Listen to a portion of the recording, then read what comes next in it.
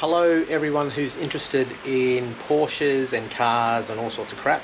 Coming to you from my garage in Australia, and yeah, it's pretty hot. It's summer, and yeah, we've just had a week of blazing hot temperatures, which you don't care about, but if you can hear the fan blowing in the background, I don't care. You can put up with it. So anyway, there might be a little bit of noise because, well, you can hear people revving their cars, and my next door neighbours look like they're moving. I'm not too sure.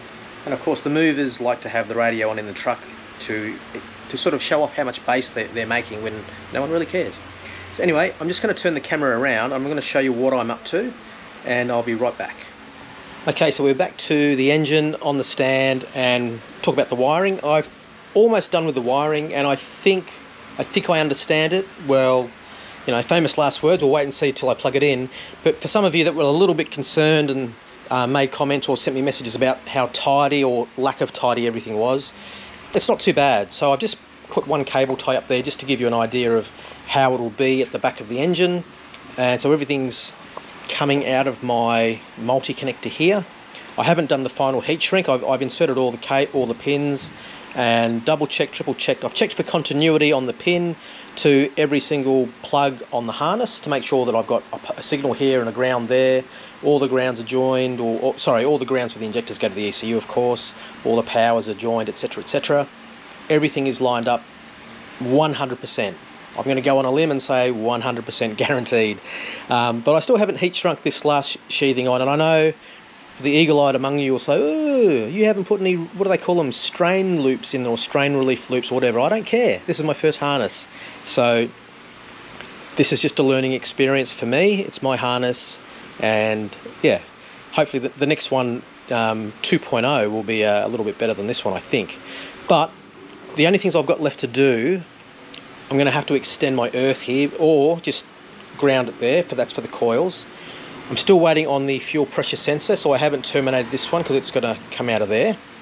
And this is my intake air temperature sensor. Now, I haven't done anything with that yet. I guess I can go ahead and put a plug on there because eventually this is going to be mounted in the back of some sort of a tube that's going to be sitting out here, I guess, because the elbow is missing. That's going to get some plugs made for the elbow. But there'll be an aluminium tube coming in here, I think, and then there'll be a temperature sensor on the back of that, and that's where it'll take its air temperature from. Map sensor is just waiting for one of those rubber isolation mounts, which will just sit there, and I'll just mount my map sensor there for the time being. A couple of the questions I had for people before, I was talking about where do I get my vacuum signals from, and it seems to be unanimous that yes, map sensor is obviously after the butterfly because it wants to sense how much vacuum it's running. The other port will be used, as I said, to run my fuel pressure sensor and the fuel damper, which is still in existence over here. That one's going to be plugged up. I have no need for that one. And for the boost control solenoid, that's going to be mounted. Now, they say that you should take that from somewhere between the turbo and the throttle body. There isn't actually a mount. Actually, I'll show you the turbo here. I guess you want to see the turbo. So this is the Pulsar turbo. All nice and pretty and spinny and stuff. It's got this little port here, which apparently is a port for a speed sensor, which I don't think I have a use for. But there is no nipple. I know some of them already have a nipple on the side for an air line, vacuum line, but this one doesn't have that. So my options are to either add a bleed nipple to the housing, which I don't think I'm going to do. I think what I'm going to do is, after I've had the pipe made that goes to the intake, preferably via an intercooler, I think I'm going to try and take a vacuum port, or a pressure port I should say, probably from the same part of the pipe where the intake air temperature is going to be mounted. Okay, so what I might do is I might just try, because I don't think I've shown on video the exhaust before, so I might just stop the video, flip it over. Everything's just mounted. It's not bolted down 100%, but it is mounted. But before I do that, sorry, there's no script here, as you can see. It's all on the cuff, off the cuff. I've got my wideband lines here, and I'm not 100% sure what I should do. Should I just crimp them and make it a solid lead, or should I put a 6-pin plug here and for whatever reason make it unpluggable or detachable? Is there any need to make it a detachable point? The wideband, the flying lead supplied, is actually quite long, and it will reach, I don't know if you can really see that, like if I just put the plug somewhere around here, which is roughly where it's going to go, I mean that's going to mate up quite nicely. So I'm guessing, yeah. And again, what's the correct way? I mean, when you start, if you start using open barrel crimps to join wires, should you stagger them so that if in an unforeseen situation something starts to wear through, none of them can actually touch? So should you step them along so that none of them are side by side, or does anyone really care? I got no idea. So I don't know the etiquette or the correct way of doing things, but if anyone knows, please chime in.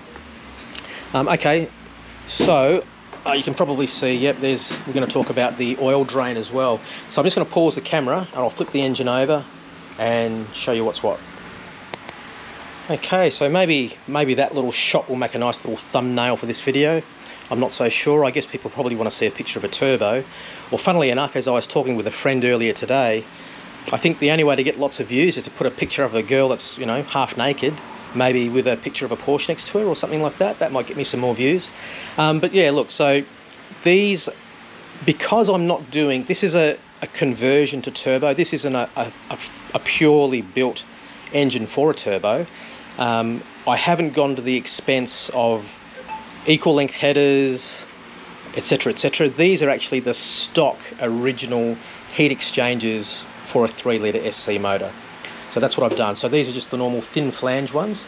What I have done ahead of you know, before any of this, I did go and get them ceramic coated, because I knew that I was going to be doing this eventually. So I got this done last year sometime, because yeah, I wanted to make sure it lasted as long as it possibly could. I wasn't really thinking about suppressing or containing heat. I wasn't really thinking about that. I wanted to make sure that what was inside was completely clean, so there'd be nothing to blow through to the turbo. Don't worry about these bolts. Again, this is all just mocked up. They're just here so I can sort of see how things look and mount and whatnot. So this is a J-pipe from a 930. So I ordered this from a fellow in the United States because I couldn't find one anywhere here locally. And well, not for what I would call reasonable money anyway. So again, I had that ceramic coated, had the connector pipe or the crossover pipe ceramic coated as well. And as you can see, I've had a custom made, well, I didn't have it made, sorry. There's a guy in the United States, one of the forum users on Pelican Parts. He's ran a batch of these, not cheap, but this should in theory do the job. So I am still planning to run gravity feed for the oil drain from the turbo. And everyone's going to say, oh, you're going to have all sorts of problems, and yeah, maybe. But, I mean, yes, I probably should have just gone with an oil pump from the get-go. But again, I guess I'm learning. I wanted to learn and see for myself. And by no means am I saying that I am an expert, because I'm definitely not. Building an engine, I can do that, and I'm happy to sort of say, yeah, I'm pretty good at that. As for doing a conversion, this is the first time I played with a turbo at all. But from what I understand, the original 930s and their original turbos are what we call a journal bearing, so they're a plain bearing turbo, and they have a lot more oil going through them, and that's why they used to run a standard oil scavenge pump that would run off the camshaft on this side of the motor here, on the left-hand side of the motor, or if you're in the United States, the driver's side. So there used to be a pump that would mount off the end of the camshaft here, similar to how a power steering pump runs off the back of a 964 or a 993. So with using a more modern turbo, which is a ball bearing turbo, they run a lot less oil, so I'm told, and that's actually the oil restrictor. So you can see that it's got a tiny, tiny orifice for oil to go through. I mean, obviously there's the other concern that, well, will there be enough with a lot less oil going through it? Will it be enough to keep the turbo cool and stop it from cooking itself? Well, I guess ultimately you'd be better off to use the water ports on the side here and run some coolant through, but we don't have coolant in our cars. And again, I'm sort of taking the lead from everyone that's sort of forged this path ahead over in the US, because they, you know, that's where everybody lives. Bigger market, of course. So I'm following their lead. Plenty of guys are doing it, and they're saying they're not having any problems. So I'm going to suck it and see, and give it a go. But they're also saying that if you're using a ball bearing turbo like this, which uses a lot less oil, then the chances of you running into any issues by trying to use gravity feed is minimal. Well, people are saying they're not having issues. So I'm not the first one to try this. I'm probably the I don't know, 1000th person to try it. So that's a billet plate that's been made, and it's been quite well dished out in the top or the bottom of the engine. So it does actually accommodate a 3.2 oil pump, which has the domed screen, and this engine does actually have a 3.2 Carrera oil pump in it. And I can't really show you. I mean, I can take these plugs off and try and have a look, but there's about that much, or maybe 10 millimeters clearance or so, between the bottom of the strainer and the top of this, the cavity. So there's plenty of space. There will be a 90-degree fitting here, and then I'll use this -10 braided tube, and I'll make up a custom length oil line. But I probably need to flip the engine back over now that you've seen all this. I'm trying to figure out where to run the line, because you know, I think you want to have a straight shot. Someone did suggest, I can't remember where they said it, maybe on Facebook, they said you might be better off pivoting this 90 degrees, or maybe even pivoting it 45 degrees, so that this is pointing towards the turbo, and then the turbo has a straight shot. I don't know if that's going to make a difference, whether it goes there or whether it goes here, because that point there is still, that height's going to be the same height. I don't know. Let me know what you think. I will say though that when you put the long block on a table, like a lift table like that, it's a lot more stable having this, because it doesn't rock. So it's quite handy. And on the other side, I mean, again, that's just got a plug and a cap on it for the time being. I'm just waiting for it to arrive. I've ordered a magnetic drain plug, and if anyone's interested, the thread is an M20 by 1.5 millimeter thread. But it's a nicely made little piece of kit, and yeah, it wasn't cheap. And if you want to know how much it was, better go into Pelican Parts and have a look, eh? Alright, I'm going to stop the video. I'm going to turn the engine back up, just so I can show you the turbo sitting on the flange, and the line of attack, the angle of attack to get to the sump plate. Okay, so this is the turbo mounted, and I think I've clocked it, if that's the right terminology. I've undone the bolts here and sort of rotated this so that the oil feed's pointing, oh, it's not tightened up yet, of course. That'll be pointing straight up and down, and then the drain will be coming out the bottom. That's the oil supply line from Turbocraft. So I guess that goes like that, and then that goes on there, and that's why it's so long, so that makes sense now. And my wideband plug's gonna have to come somewhere around here-ish. So a couple of things. One, there's a lot of weight on that turbo, as people with turbos know. And the old original 930s had a 4-bolt flange here, and they would have a bracket that would sort of go between the muffler flange and the turbo exhaust flange, and that bracket would then be like that, and then it would, I think, be bolted to the engine cradle, and that would be what supported the weight of the turbo, so it wasn't all just resting on this J-pipe, because the only thing supporting this J-pipe are these nuts and bolts here. And as I said, don't take too much notice, these are just mock-up ones, and that's not even tightened up yet. But even when it's not tight, like, it's still, I've got to be honest, it's pretty strong, but I don't think it's smart to have a big, I don't know how many kilos that thing weighs, but you wouldn't want to drop it on your foot.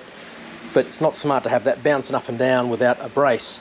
So On the while I was buying parts from TurboCraft in the States, they were advertising these cool little brackets that say that, you know, they're better than the original, and I can't use the original ones anyway because I don't have a full bolt flange, and that, you know, you'll never break it. And I'll never break this one because it doesn't fit. Well, it doesn't fit my application. So the idea is that that barrel there is meant to go here on there, like that, and then that hole is meant to line up to that, and they give you this big long bolt that goes through the whole lot. But in my case, the angles are all wrong for whatever reason, and obviously I'd have to replace that stud and make that stud a good 10 or 15 millimeters longer than what's in there. But if you can see you can see what I'm dealing with. So yeah, I need to make something, and that's where I'm going to try and call on a favour from someone that knows how to weld, because people know that I can't weld, even though I own 2 welders. It hasn't gotten any better. So anyway, that's one of the hurdles I need to overcome. The other hurdle is fitting, well, I guess fitting an intercooler and an intake pipe and whatnot, but I'm hoping to borrow an intercooler from a friend. I don't think he watches these videos, but yeah, hopefully I'll get that in the next few days. And then I think it's a matter of buying online just like a adapter kit. So you can buy these like for maybe $100. Some different angled aluminium bends and silicon joiners and hose clamps, and I think that's what I need.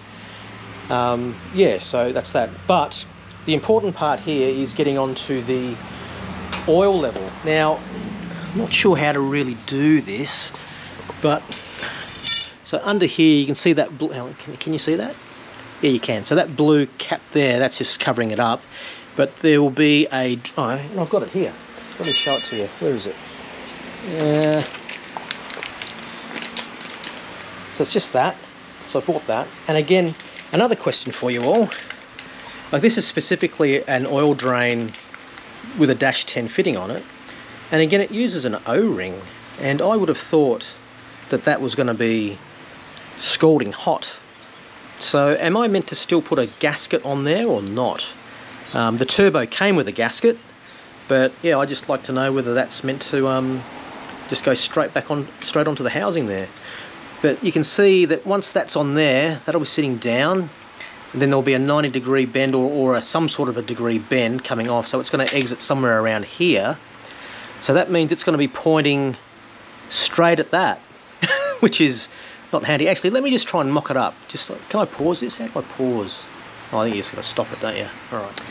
Okay. I don't like the look of this. I've just screwed on the drain fitting, and then I've just lightly finger tightened on the. This is just a 90-degree, because I thought maybe that's what I might need. Obviously, that's not going to work to go for a straight shot, because it's going to point straight at the J pipe. So I'd have to come out and kind of go around, and I assume I'm actually going to have to go to that side there, because you're not going to be able to bend the pipe.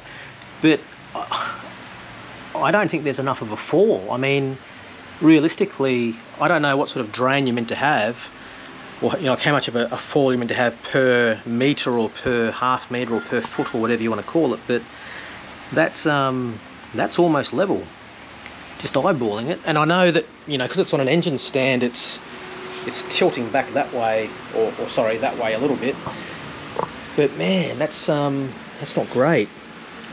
So if I get under here with my bit of aluminium tube, and if I go bottom to bottom, I'm trying to, I don't know what you can see in the camera here. Oh, there's a plane going overhead, that's great.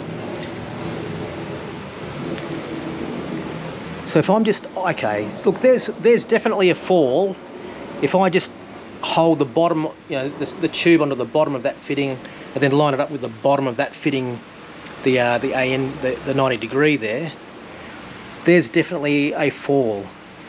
And if that was water, it would flow down. But, geez. So here's the thing.